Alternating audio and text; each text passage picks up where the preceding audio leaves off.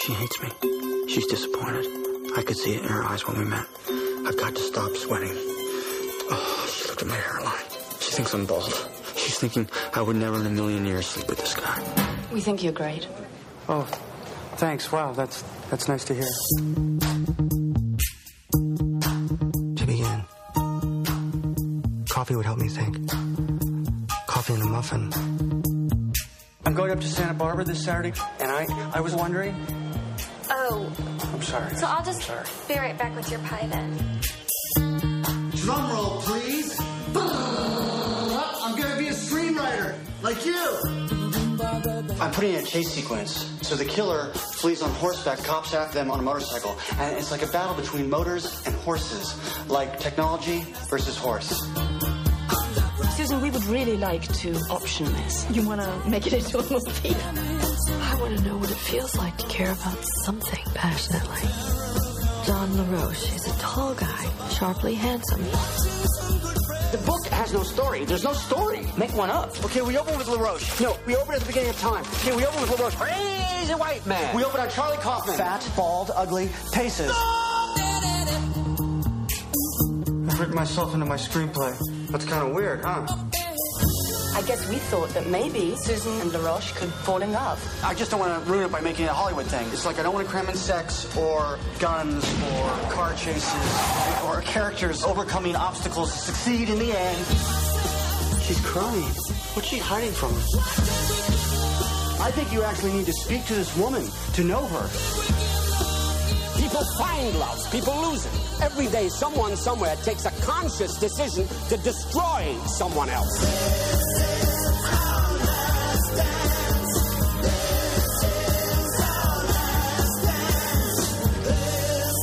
Who's going to play me? I think I should play me.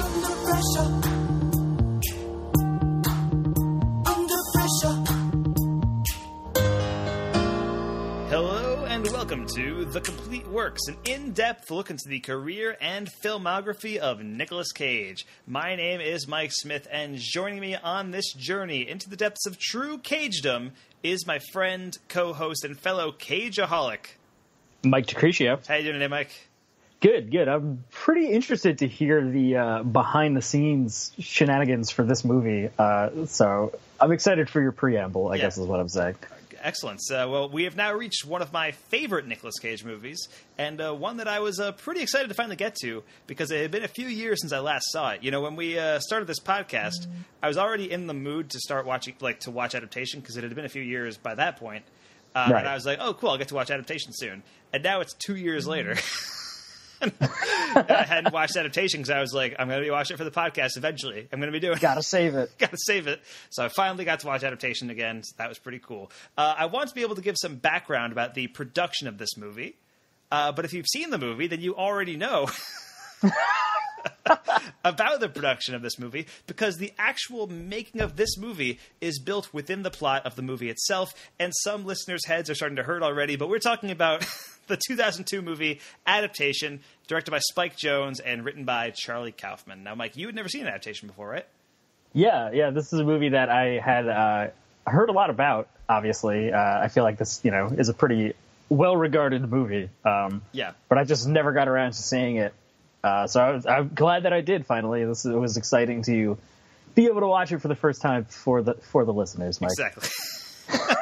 Exactly. Now, have you seen other stuff by Spike Jonze and Charlie Kaufman? I think so. I don't think I am aware off the top of my head, I guess is what I'm saying. Yeah. All right. Well, Spike Jonze, this was his second movie. He directed Being John Malkovich.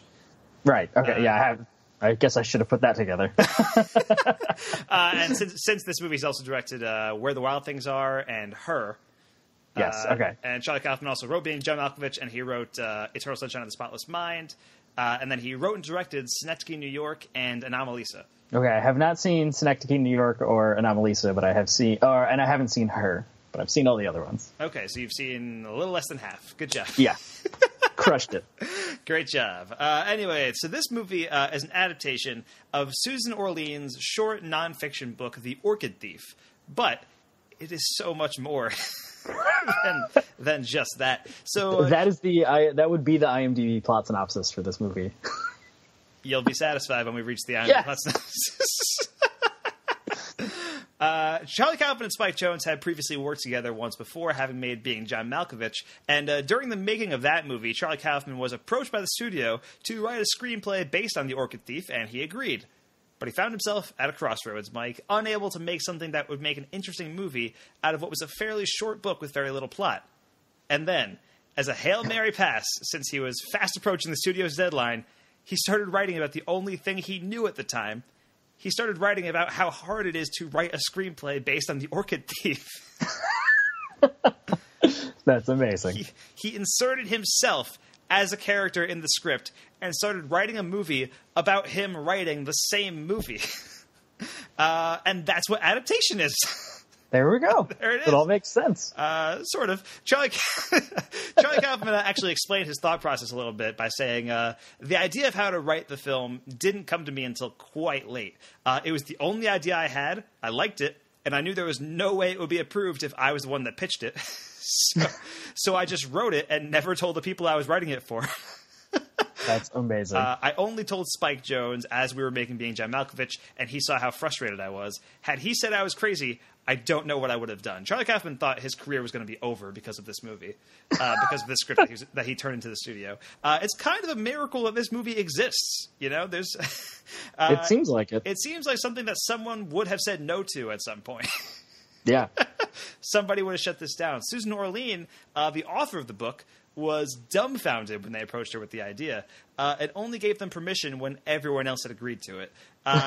And today she kind of looks back on the movie with admiration and says that the movie is actually incredibly true to the book's themes of life and obsession. So even if it isn't quite what anyone actually expected an adaptation of The Orchid Thief to be, it's still a pretty good adaptation of the book, all things considered. There you go. Yeah.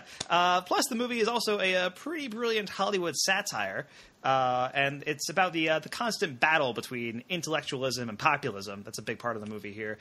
Charlie Kaufman, both the actual guy and the character, are the kind of tortured geniuses that create like unique, vibrant stories, but find it very difficult to reach an audience. And in the movie, Charlie Kaufman has a brother, Donald Kaufman, who makes shallow, derivative entertainment in Charlie's eyes, but people love it.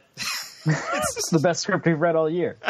And the movie uses that push and pull between like high and low art to inform its own structure as it sees fit, to the point where after Charlie takes Robert McKee's screenwriting seminar, the movie suddenly becomes a much more conventional Hollywood crime tale.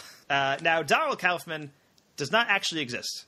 I don't know if you're aware of that or not, Mike, but Donald Kaufman is not a real person. I assumed, but I didn't bother to Wikipedia. That said, the movie is credited in the credits of Adaptation. It says written by Charlie Kaufman and Donald Kaufman. Does it really? It does. And Donald Kaufman is a made-up representation of everything Charlie Kaufman both can't stand and also kind of wants to be. It's his fractured personality, Mike. Exactly. And Nicolas Cage is the lead of this movie, playing both of those characters, Charlie and Donald Kaufman. And I truly think that this might be his best performance. I am a big fan of Nicolas Cage in this movie. But outside of Nicolas Cage, the rest of this cast is pretty fantastic, many of whom only pop up for like a scene or two. Meryl Streep plays the author of The Orchid Thief, Susan Orlean, while Chris Cooper plays John LaRoche, the subject of The Orchid Thief.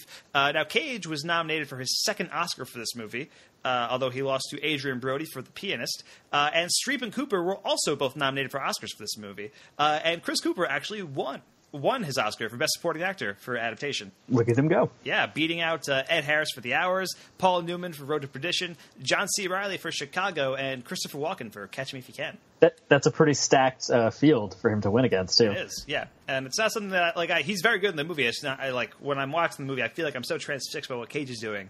It almost overshadows the other actors. So I'm surprised that Cooper ended up winning his category, but it's still pretty cool. And then the other cast, there's so many people in this movie, Mike. I have a huge list of things to go through here. Cara Seymour, who recently was part of the main cast of the Steven Soderbergh TV series The Knick, plays Amelia Kavan, the girl Charlie Kaufman is in love with, but due to his social insecurities, is unable to tell her. The great character actor Brian Cox, from films like Manhunter and X-Men 2, appears briefly as Robert McKee, a real-life screenwriting instructor, who really does teach that seminar that Charlie Kaufman attends. That's amazing. So that's pretty cool. And Robert McKee, the real guy, Robert McKee himself, actually recommended Brian Cox for the part in this movie. Really? That's perfect. Tilda Swinton's in this movie, known for many things, mostly being awesome in general. And she plays Valerie Thomas, who hires Charlie to adapt the book. Ron Livingston, best known as the lead character in Office Space, plays Charlie's agent Marty Bowen. Maggie Gyllenhaal plays Donald's girlfriend Caroline Cunningham. And the amazing Judy Greer from Arrested Development and Archer appears very briefly as Alice, a waitress who Charlie tries to ask out. And in even smaller roles than that, Jim Beaver from Deadwood and Justified appears as Ranger Tony, and several cast and crew from Being John Malkovich make cameo appearances in this movie, as well as some of the movie takes place on the set of that film. The cinematographer Lance Accord and director Spike Jonze appear, and they also shot and directed this movie, so they just put the camera on them for a second. And John Cusack, John Malkovich, and Catherine Keener all show up as well. And, of course, all three of those actors have appeared in Nicolas Cage movies before, Mike. Catherine Keener was in 8mm. And lest we forget, John Cusack and John Malkovich were both in Con Air. All three lead actors in Con Air are in this movie. Yeah, I am tempted to call this We Made It Ma 2 for adaptation. Yeah, I mean, it's not like it's not quite that. Cusack and Malkovich are only in like a scene each. I don't think Cusack even has any lines. I don't think he does either. Plus, Roger Willie, who was the awesome and badass Charlie Whitehorse in the last movie we talked about, Wind Talkers, also appears here as a character named Randy. And even more tiny cameos abound. In a flashback sequence, Doug Jones portrays British explorer Augustus Marguerite. And Jones is best known for his work with Guillermo del Toro. He plays Abe Sapien in the Hellboy movies. He's a big prosthetics guy. He's in a lot of different things. He was the Bye-Bye Man. If anybody saw that movie. He was the Bye-Bye Man. Good for him. Yeah. Plus, director Curtis Hanson, who made movies like L.A. Confidential and 8 Mile, he actually just died recently, plays Susan Orlean's husband, and David O. Russell appears in this movie. The director of The Fighter and Silver Linings Playbook. He plays a New Yorker journalist who's just hanging out at the party at Susan Orlean's house. And Stephen Tobolowsky's name appears in the credits of the movie, but his scenes were cut. Those are deleted scenes. Which is unfortunate. Now, like I said before, Adaptation was directed by Spike Jonze, and it was his second feature after Being John Malkovich. He's gone on to make Where the Wild Things Are and Her with Walking Phoenix and Scarlett Johansson. Screenwriter Charlie Kaufman has gained a reputation as one of the most esoteric and unique voices working in movies today, and the result is that his stuff isn't particularly commercial, and it's difficult to get his projects off the ground. You could say. Yeah, he's not worked a ton since Adaptation, which is a shame, but since that movie, he's only written 3 movies and directed 2. Michel Gondry's Eternal Sunshine of the Spotless Mind was his, and then there was a 4-year gap between that and Synecdoche, New York, and then there's like a 7-year gap between that and Anomalisa, his most recent movie, which was in 2015. And that movie was incredible. I love that movie. And the credits for this movie list the screenplay as being written by Charlie Kaufman and Donald Kaufman, and it went on to be nominated for the Oscar for Best Adapted Screenplay. And this means that Donald Kaufman has the distinction of being the only fictional character to be nominated for an Oscar. Yeah, you're right. That's amazing. Holy crap. Yes, that is pretty insane. And the IMDb plot synopsis for Adaptation reads, a lovelorn screenwriter becomes desperate as he tries and fails to adapt The Orchid Thief by Susan Orlean for the screen. That was better than I thought it was going to be.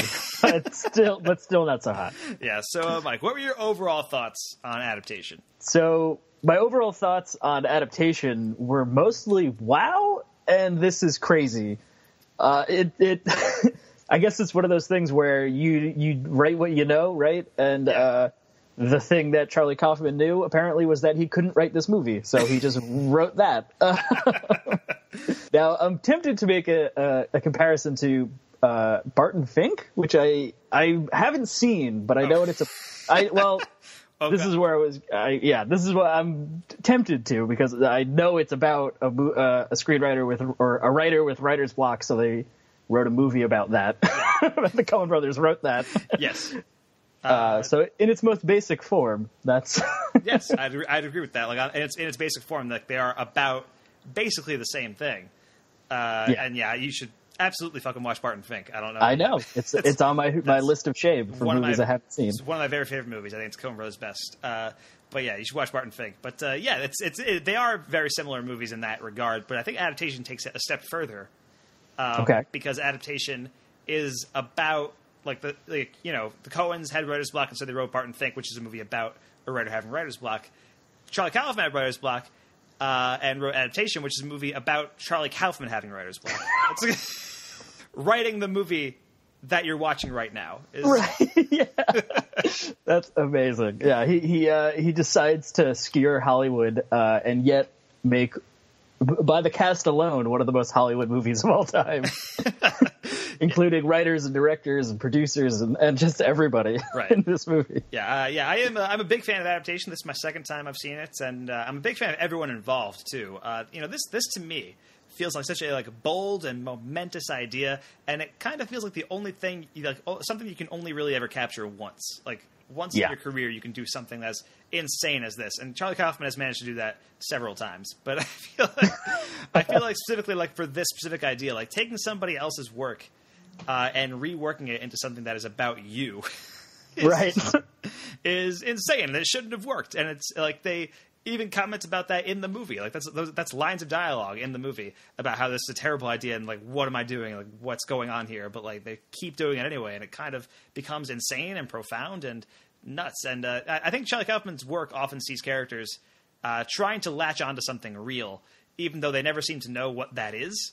And I find that a very profound thing. And there's a constant search for meaning that Adaptation strives toward. There's an analysis of the way we look at art and how it conveys the human experience. There's the desire to feel passion when it feels like you're incapable of it. I feel like pretty much every Charlie Kaufman screenplay makes it seem like he's going through a lot of stuff on a personal level. And he's just trying to work it out on the page. Yeah, I think you could definitely say that for Adaptation, especially because he's the main character in the movie. Yeah, I mean, I think it's incredibly interesting that there is that scene when Charlie Kaufman's talking with his agent, I believe, and he mentions, the agent just tells him, just make up a story, add a story to it. Yeah. And he's like, no, I have an obligation to the original work and to the author of the book to adapt it correctly. And then we get this movie. it's wonderful. Yeah, it's crazy. It's pretty insane. And I feel like it this movie begins with this stream of consciousness voiceover from Nicolas Cage, and the structure of the movie kind of follows suit from that voiceover. And I feel like that's a deliberate choice because it kind of reflects the actual writing process, the kind of just throwing all the ideas at once, seeing what sticks, not being able to come up with anything, hating yourself, and it's part of it. And then there's a deliberate choice to tighten the structure of the movie as it goes along, as Charlie's ideas become more fully formed. And at the same time, at about 2/3 of the way through the movie, he brings his brother Donald Kaufman on board to help write the script. And that's when it starts becoming a more generic Hollywood product. Right. And by the end, before you even know it, it turns into this crime thriller, resulting in, there's crazy violence out of nowhere and all this kind of stuff, the stuff that Donald Kaufman would write and the stuff that you see in so many other Hollywood movies and stuff that Nicolas Cage has starred in. It felt like, this crazy sprawling epic that ends by being 8mm, Yeah. I definitely was feeling comparisons to Deadfall. Just in, I guess, when we talk about Cage's performance, I have a reason for picking Deadfall, okay. But it definitely feels like that, right? It turns into this weird. You shouldn't blend genres, but then we dive headlong into this genre film at the end. That Kaufman explicitly tells us earlier that he doesn't write. Yes. Right, when Donald Kaufman's like, "Oh, my genre's thrillers. What's yours?" And he already asks about violence and violent ways to kill characters, and he says, "I don't write that kind of stuff." Right. And then the last, act of this movie is just taut crime thriller. Yes, I do want to talk about all that very soon. And the movie is soul crushing in parts. Oh, yeah. There's some really hard to watch scenes, but it's also hilarious at other points. It is a really funny movie, and I feel like there's never been a more accurate depiction of the writing process than in this movie. I feel like I'm watching it, and I'm seeing myself at my screen trying to write something, where he's looking at a blank page and just staring at it for a really long time, and just thinking I'm hungry. I need to reward myself I need to either go out and get coffee now, or I'll write a paragraph, and then I will go out and reward myself. Yep. I'll just establish the themes, and then I'll get a muffin. Exactly. And then he writes one paragraph, and he's like, "I need a muffin." Yeah. This is like constant back and forth that Charlie has with himself about like between like this is brilliant and I suck, and I think it's something that every writer has gone through at some point, but it's like amplified to such a degree because you're dealing with all of the weirdness and insecurities that Charlie Kaufman puts upon himself in this character. Now, when Nicolas Cage plays both Charlie Kaufman and Donald Kaufman in this movie, Mike, what did you think of Nicolas Cage's performances? Yeah. No, I don't think that's the one. I picked Deadfall as the comparison. I mean, clearly the other comparison is Leaving Las Vegas, I think. Okay. Not only because they're both Oscar nominated, right? Sure. Leaving Las Vegas is the comparison to make for the successful comparison of Adaptation, right? They are both manic, they are neurotic, crazy characters, and we are getting that in Adaptation also. But Deadfall is I feel like the attempt at that in a much obviously sillier type of genre, right? And what that movie is, it's what the last act of this movie is. So we're given unhinged, crazy, manic Cage in Deadfall, but in Adaptation, he plays. I mean, I don't know Charlie Kaufman personally. Maybe he is. I mean, having seen some of his movies and this movie, I assume he is neurotic and insecure and all of those things. And I feel like the era of Cage that that Adaptation happens in, it's kind of what I talked about in Wind Talkers a little bit. What I was saying, where I feel like there's glimpses of Cage's later career, what he is now, contemporary, where he's crazy, unhinged, and nothing comes from the mania of the characters doesn't come from anywhere. But in Adaptation, it is rooted in that character. We are somehow given enough of his backstory, right? Or he's a rounded enough character that his mania and insecurity and craziness works very well for what the themes of the story are trying to convey.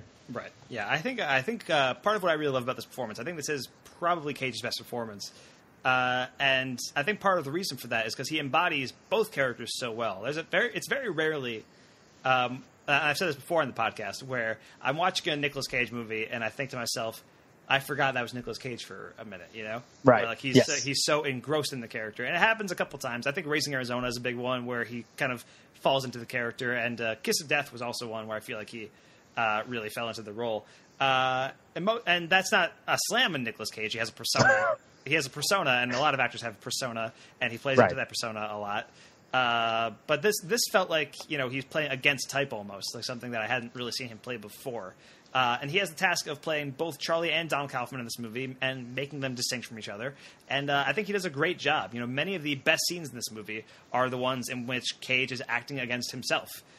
Which the movie accomplishes using split screen technology. That's pretty seamless when they're on screen together. I think it's very difficult. Like obviously, that Nicolas Cage can't be in two places at once when you're seeing him on screen at two different places. But it looks like he's they're matching their eye lines and everything. Like spatially makes sense. And also, I should point out, Nicolas Cage's brother Mark Coppola, who also appeared in The Cotton Club, Vampire's Kiss, Deadfall, and Leaving Las Vegas, was Nicolas Cage's stand-in on set. So he would pop in and really be Cage's Cage number 2 in whatever scene he needed to be in. Now Nicolas Cage actually wore a fat suit for this movie too, and he plays Charlie as the kind of guy who's too smart to bother putting work into his physical appearance. Yes. Yep. He's always dressed down. He's nervous. He's sweaty. He's balding. And then Donald doesn't even look that much different than Charlie does. I think he loses the fat suit for Donald. And the hair isn't as balding. But Cage carries that character with so much more confidence than he does with Charlie. Whether it's just talking to girls or whether it's developing ideas for a screenplay, he doesn't seem to have any the kind of self-awareness that Charlie does that is destroying him on the inside. Right. He seems to Donald as a character seems to almost not be smart enough to realize that he's not smart. Right, whereas I mean, just comparing to Charlie as a character, when Donald is pitching starts the idea about his idea for The Three, his movie that he's writing, his script that he's writing, where the cop and the kidnapped girl are the same person, but how could they ever be both in a basement and also be in a police station? Yep. And that thought never crosses his mind. It doesn't faze him that doesn't make sense. And Charlie as a character has to just resign to the fact that, like, yeah, sure, whatever. Like, yeah. And I don't know. That's a great scene. I love that. That was hilarious. Yeah. Everything about the three is the best thing ever. But yeah, like I was saying before, like Charlie Kaufman kind of represents like the intellectualism, like the high art, and Donald Kaufman kind of represents like, you know, populism, like what's considered low art. Right. And there's like this kind of contrast between the two, and like it's almost like one can't exist without the other. And you know, Charlie Kaufman's work becomes better because he learns some of Donald Kaufman's techniques, and Donald Kaufman looks up to Charlie so much he will always like try to incorporate whatever advice Charlie can give him and anything he can use. And one of the things I found interesting about this is that Nicolas Cage has said that he ignored all of his own instincts as an actor while playing this movie, while playing Charlie and Donald, and just did it exactly as Spike Jonze directed him to play it. Interesting. But this is his best work. Yeah, I mean, I think it's and he got nominated for an Oscar for it too. Like, yeah, which is an interesting thing for sure. But also, I think it's partially because Spike Jonze knew Charlie Kaufman pretty well because they had written Being John Malkovich, and so I think he was more going by like I don't know if Charlie Kaufman was on set for this. I doubt he was. I just feel like that would be torturing yourself to just watch Nicolas Cage portray you as this like sort of narcissistic, neurotic, like insane person almost. Right. Yeah, I had wondered if Cage, you know, how much of Cage's performance was actually modeled on Charlie Kaufman, like the real human. Right. But I guess, you know, if following Spike Jonze, like you said, Spike Jonze, I assume, knows him pretty well, having worked together, that he would be able to direct Cage in that direction, at least. Exactly.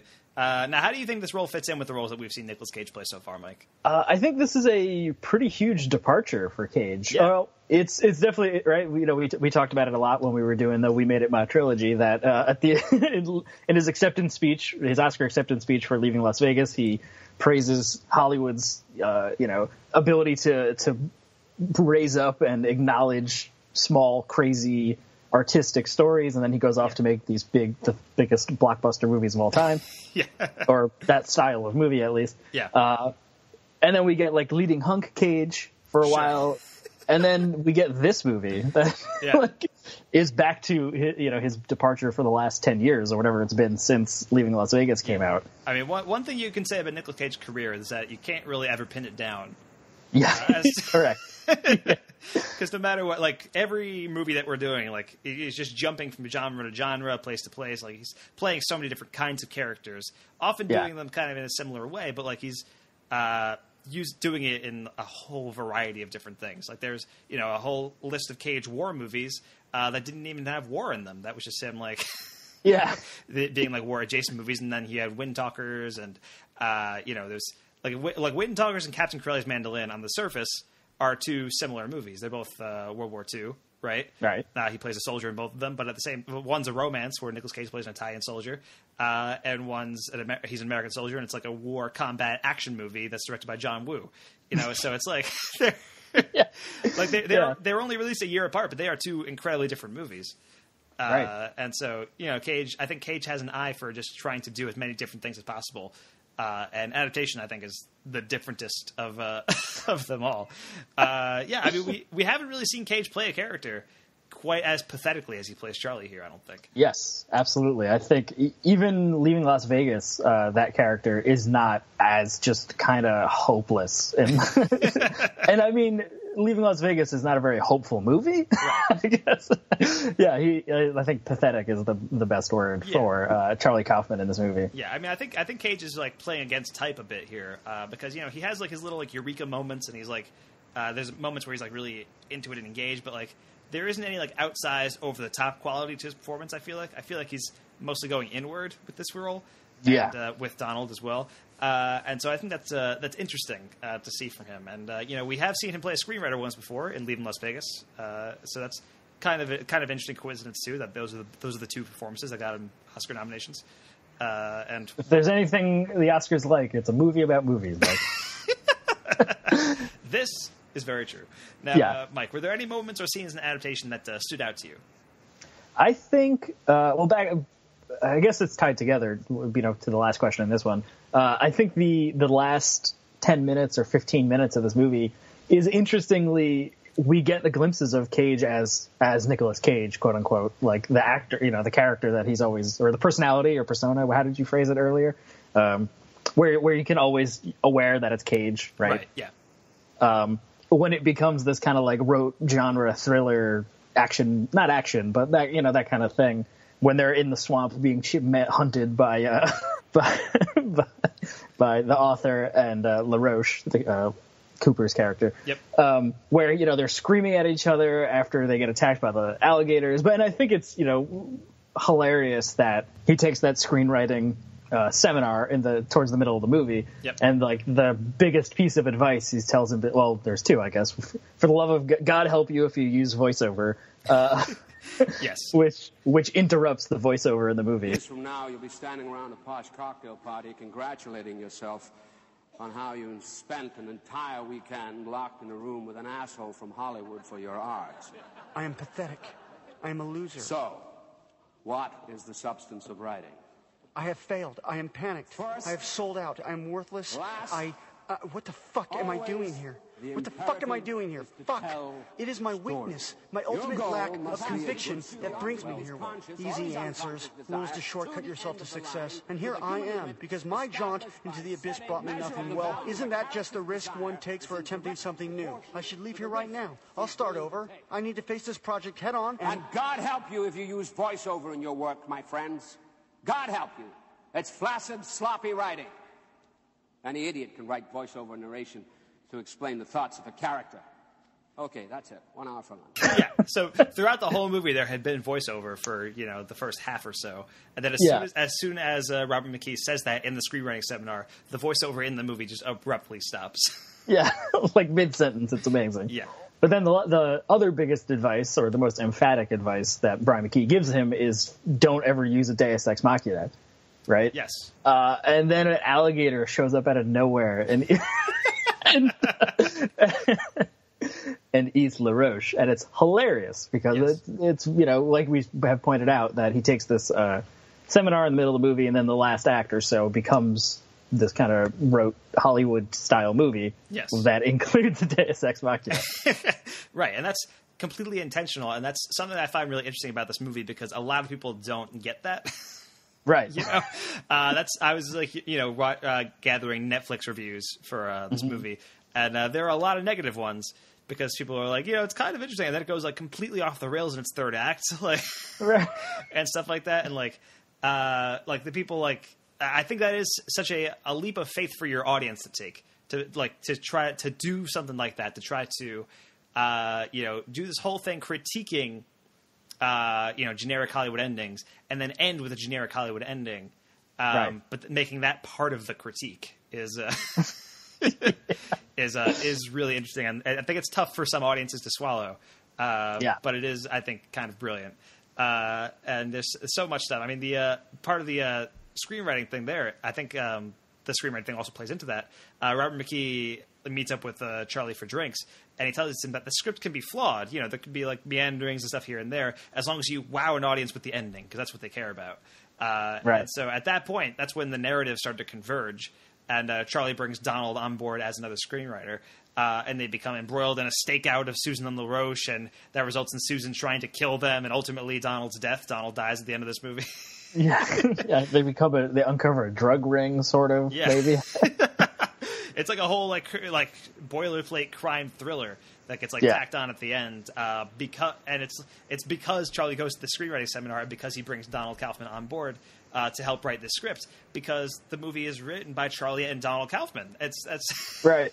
The credits of this movie say written by Charlie and Donald Kaufman. So when the movie turns into this boilerplate crime thriller at the end, that's when Charlie brings Donald on board to help him write the script, and that's the type of script that Donald is writing throughout the movie. Yeah. I mean, they even say that way earlier in the movie, right? When Donald first brings up the idea of going to a screenwriting thing, and he's talking, and Charlie says something about, anything that has rules is just to get you to conform to it, or something along those lines. Exactly. Yeah. And then that's what the movie does. Everything's a loop, Mike. Time is a flat circle. Exactly. I did want to talk about the 3 a little bit, Donald's script, because it is so funny. Every time they talk about the 3, I think it's hilarious because it sounds insane. It's not possible. Just hearing Donald talk about it, he's saying it's like this serial killer mystery where it turns out they use multiple personalities. He talks about this very early on in the movie, like the serial killer that has multiple personalities, and then there's a twist at the end where every single character is revealed to be the same person. Yeah, and they eat each other to death. And Cage is telling him Charlie is telling Donald right at the beginning, like that's derivative, and multiple personalities have been done to death. And what's hilarious is that the the twist at the end of the 3 was very similar to a twist in a movie that came out a year later called Identity. Oh man, yeah. And then what's even crazier is that there was a movie a couple years later that was called 3, which starred Mark Blucas, who played Riley in Buffy the Vampire Slayer. And that movie got slammed for being the 3. Like it's Oh my god, that's amazing. Yeah. And then even like multiple personality serial killers are still all the rage today. M. Night Shyamalan just had a hit with yeah, and you loved it. I did. It was pretty good. But even like outside of just that like story thing, like there's like bits throughout, like Donald describing a chase scene that he added to the movie, where it's a chase between a cop car and a guy on a horse.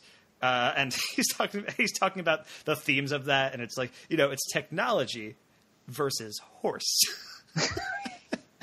It's the best. And then Charlie's like, so are they all still the same guy? And he's like, well, yeah. And like Charlie, I think Charlie like reads the script or like reads a little bit of it at the beginning, and he's telling Donald that it's terrible, and Donald's like, Mom called it psychologically taut. Yeah. It's the best. It's just bizarre jargon. It's like Hollywood jargon. It's so good. And then everyone loves it. Everyone loves the script that Donald wrote, except for Charlie. And that's kind of the sort of the brilliance behind it. Like Charlie's agent loves it. Ron Livingston's character. He's talking about how it's like the best script he's read all year. Somebody compared it to like Silence of the Lambs meets Psycho. Catherine Keener is like playing Boggle with them at the house, and she wants to be in the movie. Which is also one of the funniest things in the movie when Charlie calls Donald, and Catherine Keener's in the house, and Charlie's like, Catherine Keener is at our house. Yeah, we're playing Boggle. Yeah, I did love that. Like that, then I guess we keep just coming back to it. How the movie just embraces it eventually, like kind of gives up. Well, I mean that's the hopeless way to look at it, right? Like it kind of. But that's part of the critique, I think, that it sort of gives into the fact that you need these kind of things in Hollywood to get movies made, right? Yes. or as Adaptation sees it, right? Yeah. And then we get the stakeout, and then we're tailing their car from the airport, and like we're just doing the 3. Like, yeah. By the end of this movie becomes the 3. And what's actually interesting, I don't know if you stuck through the end credits, Mike. I did not. At the very end of the credits, a quote comes on the screen, and it's a quote from Donald's movie, The 3. From a character called Cassie, and the quote goes this: "We're all one thing, Lieutenant. That's what I've come to realize. Like cells in a body, except we can't see the body the way fish can't see the ocean, and so we envy each other, hurt each other, hate each other. How silly is that? A heart cell hating a lung cell." Wow, kind of profound. I mean, I think it's interesting. There's like a fan theory that the 3 actually symbolizes Charlie, Donald, and Susan. Like they are technically the 3, like all kind of different shades of the same person. Right. Oh yeah. And specifically Charlie and Donald, but Susan is also part of that as well. And so that quote kind of is what people point to when they say that, because it's just saying we're all one thing, like cells in the body. So we envy each other and we hurt each other and we hate each other. And all this stuff. And then after that quote leaves the screen, it also says, "In loving memory of Donald Kaufman." Yeah. I mean, I definitely think that's definitely a metaphor throughout the whole film, right? Like that Charlie wants to do Susan, he wants to do Susan, but he also, yeah, which becomes a plot point, right? But he wants to do her story justice, to the point where he becomes obsessed about the final line of the book, and I can't remember it right now. Oh man, Like, it's something that you desire and obsess after, but ultimately it's unobtainable, right? Right. Which then I don't know where I'm going with that, but it's just something that I think that I would believe that fan theory, that they're all part of the same person or same psyche at least. Yeah. So that's definitely something, and I do want to point out just about because Charlie doesn't add himself to the screenplay until about an hour into the movie. Like you watch him kind of agonizing about how he's adapting this whole thing and how he's making this movie, and then that moment of realization when he realizes what he's done and added himself to the screenplay, when Donald comes in and asks him how it's going, and he's just yeah. I think that's just such a good scene where Cage is just not even processing what he just did. He's still trying to figure out how he just wrote what he just wrote, and right. And he's just there's this moment of silence, and he's just I've written myself into my own screenplay. This quiet thing, and Donald's well, that's a little weird, isn't it? I'm insane. I'm Ouroboros. I don't know what that word means. I've written myself into my screenplay. That's kind of weird, huh? It's self-indulgent. It's narcissistic. It's solipsistic. It's pathetic. I'm pathetic. I'm fat and pathetic. I'm sure you had good reasons, Charles. You're an artist. The reason is because I'm too timid to speak to the woman who wrote the book. Because I'm pathetic. Because I have no idea how to write. Because I can't make flowers fascinating. Because I suck. But he's just so involved in this new concept now that it's the one thing he can stand behind, and I think that's really interesting. And then towards the end of the movie, Charlie at the end, after Donald has died, he's driving away, and he's describing the scene as he's driving away as the voiceover at the end of the movie. Right. Yeah. And he's talking about how the script is over, he's finally finished, and he just says it's done, and that's something. That's yep. That's it. That's how I felt after I've written everything in my entire life. Was it's finally done. I don't have to worry about it anymore. It's the gift, the Frodo on Mount Doom. It's done. It's over. Yes. It's finally done. Exactly. And then they make a joke I wonder who should play me in the movie. I like Gerard Depardieu. I think he's a good... he would be good. But yeah, any other scenes you want to talk about, Mike? The scene where Cage asks Judy Greer out is brutal. It's pretty. I have to, it's so, you have to give Cage credit. I think it's such a interesting, or I don't want to say bold, maybe, right? In Hollywood where perception is so important. We've had leading hunk Cage for a couple movies recently in this podcast, and then to go to this character, to break that type so hard, into Charlie Kaufman, where he kind of can't even finish the sentence of asking someone out, right? Yeah, but I agree with that. It's so difficult for him to get it out, and it's so it's not going to work as soon as he starts talking, and because he'd only met her once before and then fantasized about her. And they have just the way Judy Greer is playing it, you can tell she's just a waitress trying to be friendly and polite to the customer, and they talk about orchids for a bit, and Cage starts to ask her out to the orchid fair or whatever it is, and the way her face just falls as soon as he starts talking, and as soon as she realizes what he's about to say, he's and the way Cage realizes that her face falls and it just kind of trails off and just leaves, oh man, it's tough to watch. It is. It's real tough. That happens a couple times, right? When, the first sort of girlfriend whose name I blanked on. Amelia, yeah, right? When she's in the car after they went to that violin show, apparently, the concert. Right. She's what are you doing? You sort of asking him to come upstairs, and he just can't, do it. Yeah. It's tough to watch, man. It is a rough watch. Otherwise... I do want to say that screenwriting seminar, Brian Cox's whole monologue when Charlie Kaufman asks a question, I think is amazing. Brian Cox's whole thing, where Charlie asks him what if you want to make a movie that doesn't have a typical Hollywood structure? How you want it to be nobody really changes or learns anything. It's more of a reflection of life. And then McKee makes this huge, passionate speech about how there are stories everywhere in life. You have to look for them, and if you can't find that stuff in life, then you don't know crap about life. That's a really different way of looking at it. I feel so many movies... I think there are a lot of movies that kind of say, it reflects life, and, it's, they're formless, and there are a lot of good ones like that, but, I feel this is a very, Hollywood way of looking at life almost, and, trying to figure out exactly what that person's story is and where they go from wherever they're coming from is something that Robert McKee does in his screenwriting class, and something that Charlie Kaufman kind of takes away from it. It's like a profound thing for him as a character. Sir, what if a writer is attempting to create a story where nothing much happens, where people don't change, they don't have any epiphanies, they struggle and are frustrated and nothing is resolved? More a reflection of the real world. The real world? Yes, sir. The real fucking world. First of all, you write a screenplay without conflict or crisis, you'll bore your audience to tears. Secondly, nothing happens in the world? Are you out of your fucking mind? People are murdered every day. There's genocide, war, corruption. Every fucking day, somewhere in the world, somebody sacrifices his life to save somebody else. Every fucking day, someone somewhere takes a conscious decision to destroy someone else. People find love. People lose it. For Christ's sake, a child watches a mother beaten to death on the steps of a church. Someone goes hungry. Somebody else betrays his best friend for a woman. If you can't find that stuff in life, then you, my friend, don't know crap about life. And why the fuck are you wasting my 2 precious hours with your movie? I don't have any use for it. I don't have any bloody use for it.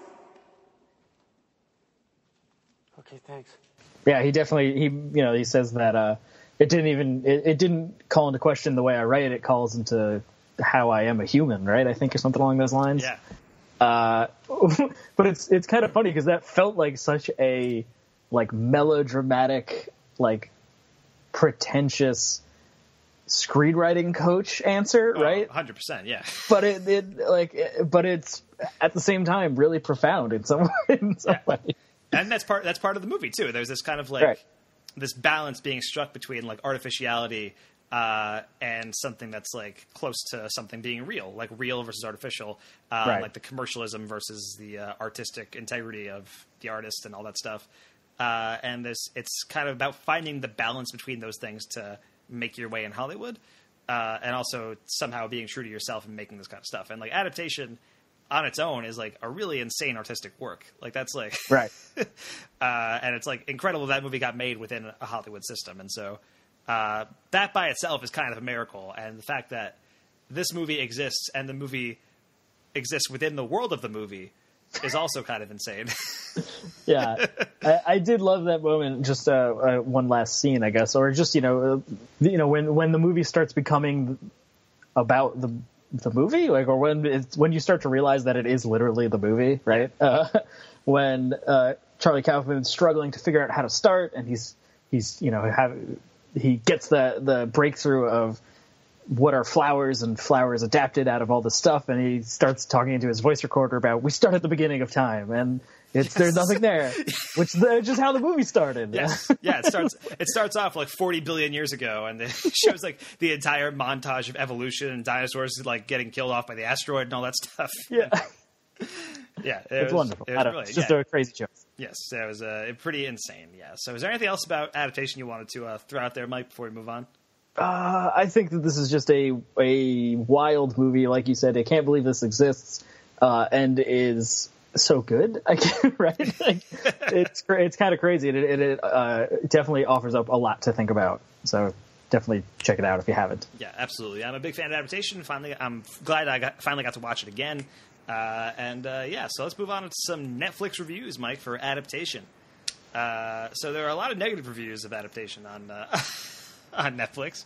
Plebeians.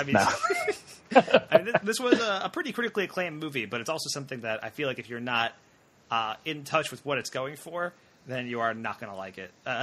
Yeah. Is kind of how I took away from it, at least from these Netflix reviews. Here's a 1-star review of Adaptation. Adaptation was incredibly tedious. It was a trip inside the mind of a neurotic man, not to be confused with the mind of an artistic man. I did not finish the movie because the first 20 minutes were too mind-numbing. I cut my losses. Unless you enjoy hanging out with neurotic people, choose another movie. Savage, I guess. I find it so weird that these, so many of these reviews, in a lot of the movies that we reviewed, are people who are I turned it off for 20 minutes. It was bad. you didn't even give it a chance, man. Yeah. Here's a 4-star review of Adaptation, which is actually a warning to people who might not like Adaptation. If you aren't into Nicolas Cage, slow pacing, unconventional scripts, or anything that might be described as artsy, steer clear. If you're looking for a straight retelling of the actual book, The Orchid Thief, definitely steer clear. That's it. That's it. That's the whole review? Oh my god, that's amazing. I do like to think there are like hardcore Orchid Thief fans that were super upset with this movie. Yeah, it just wasn't really true to the book, you know? I just wanted a movie about flowers. Why did they make that? Here's a 1-star review of Adaptation. I can't believe people actually like this kind of stuff. If you like movies that are quote-unquote mental, I guess you'd like this. I sure didn't. It was very slow and boring, depressing. I did like there are real, genuine feelings going on, and I do like it when shows portray people's real thoughts. I liked that there was some mention of plants and orchids. However, I just found it overall dark, boring, depressing, overglorified, and I'll add the movie seemed to make it just fine that this married woman is attracted to this man and keeps pursuing him. I love that it kind of starts out about its merits, right? Like, it is dark, it is depressing, it is kind of boring in some fashion, right? Yeah. But then also morality slam at the end. Basically, yeah. But they mentioned plants and orchids, though. That's always nice. At least it's sort of about what it's about. Here's a 1-star review of Adaptation. It got some good reviews, but I personally think it was a load of overblown middle-class twaddle. Twaddle. Whoever wrote it was clearly thinking too hard and trying to be clever, but didn't pull it off. I mean, that's what you think. Not as clever as the word twaddle. I'll give you that. True. It's a pretty high bar to hit, Mike. Here's another 1-star review of Adaptation. Here we go. The book, The Orchid Thief, was excellent. You should read it. Yes. This movie about not being able to make a movie about the book is direct, and it's a shame the two are even associated. So. Wait, did they say direct or is a wreck? Oh, it is direct. Oh, okay, all right. Drek, got it. Like Chairman Drek from Ratchet and Clank. That's definitely the reference they were making. Here's a 2-star review of Adaptation. Points off as Hollywood found a means of cannibalizing itself. Which is not wrong. The plot, which makes direct link to Being John Malkovich bludgeoning the lowbrows who didn't get it in the opening scenes, is dull, and not because I viewed this film at midnight, but because it doesn't generate interest. It's a dull meeting where a screenwriter is being interviewed for a job. Likewise, a novelist is being coaxed and cajoled to sell the rights for film adaptation, hence the title. I wonder now if the Oscars were awarded as condolence prizes for wasting such stellar talent on this vehicle. The film veers off the rails in its desperation to reach a climactic ending by having two individuals who'd rather fade into the swamps of oblivion rise from the primordial ooze and become aggressive, far outside their comfort zone that has been established from the outset of the film. As some reviewers note, it grabs a typical Hollywood ending and kills the immoral individuals, leaving us to wonder which twin really died and which was reborn. The quote-unquote insider joke will appeal to those who need to laugh at their business of show, but will fall flat on someone looking for a fun night away from fasting and Lent. The topic could have been placed in a different context, but the writer chose the easy way by putting off research and study of other lives, communities, and a focus on the limited scope of their own vocation. I'm tempted to say swing and a miss, but... A lot of harsh words there.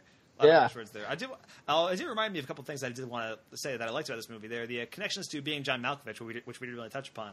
Right, that's true. But a lot of the opening of this movie takes place on the set of Being John Malkovich, and we mentioned that there were cameos and stuff. But I think what's really cool is that because it's Being John Malkovich, that movie's like, it's not just any movie. That we're working on. It's Being John Malkovich, and Being John Malkovich is a great movie. But it's also a really visually unique movie. And so the set of that movie is also a visually unique thing to see in this movie.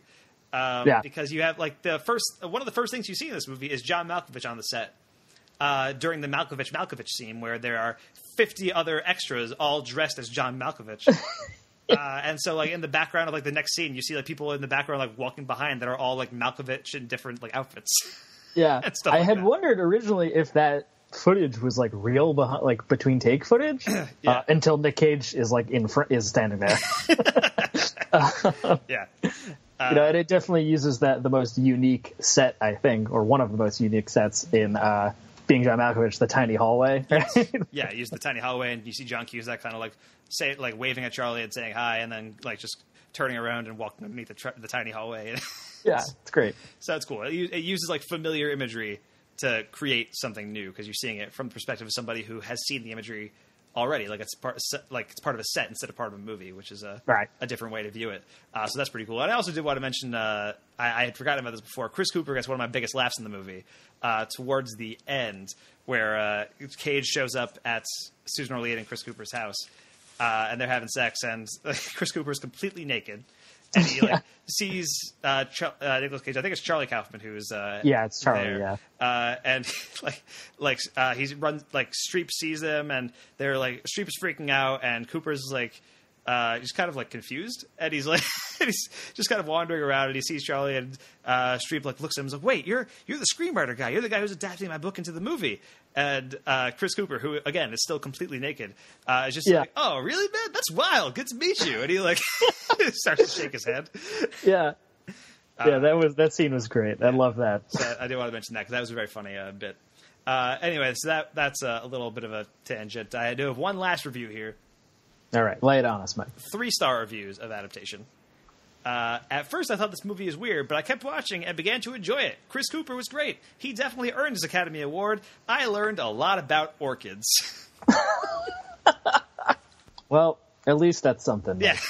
So there you have it, folks. Watch Adaptation. You might learn something about the human condition, and you might learn a little something about orchids. Yeah. What more could you ask for from a movie? So, Mike, you're a fan? Oh, yeah. Yeah, definitely. Awesome. Yeah, I am also a fan of Adaptation. Mike, where can we find you online this week? You can find me at twitter.com/mdfilmblog. And if you like Dungeons & Dragons, my friends and I post our games at youtube.com/geonerd79. And you can find me online at twitter.com/msmithfilmblog and all of our podcasts and stuff at filmbook.com. Plus, you can find my work at crookedscoreboard.com as well. Thank you for listening to The Complete Works. I'm Mike Smith. That is Mike DeCriscio. If you're listening to this review via our podcast in iTunes, you can subscribe to our podcast, rate it, and take a moment to give us a review and help support this podcast and FilmBook by taking part in our Patreon campaign. You can find our Patreon campaign page at patreon.com/filmbook. Any and all feedback, compliments, topic discussions, and even hate mail can be sent directly to podcast@filmbook.com. Please list the podcast you are emailing about in the title of your email, because we produce just so many different ones it's hard to keep track. We would love to hear from you. Now, join us in 2 weeks for another episode of The Complete Works, in which we'll be talking about the only film that Nicolas Cage has ever directed so far, let's say. You know, we're not going to say it will be the only movie he ever directs. You never know. He could come back and direct, I don't know, Thor 4 or something. It could happen. You never know. Yeah. Nicolas Cage stars in and directs Thor 4. Who do you think Nicolas Cage would play in a theoretical Thor movie? Wow. That's tough. I don't know. Heimdall. No. The new Heimdall. Yes. I'm into it, actually. I could see that working out very well. And then you can join us for the next episode of Film Bookcast, where we'll be talking about a Marvel movie, not Thor 4. It's Guardians of the Galaxy Volume 2, which is coming out this week, and I'm hearing good things. I'm pretty excited about it. Yeah, I'm definitely pumped. Yeah, so that'll be cool. That'll be a fun review. So thank you guys so much for listening, and thanks for getting in the cage.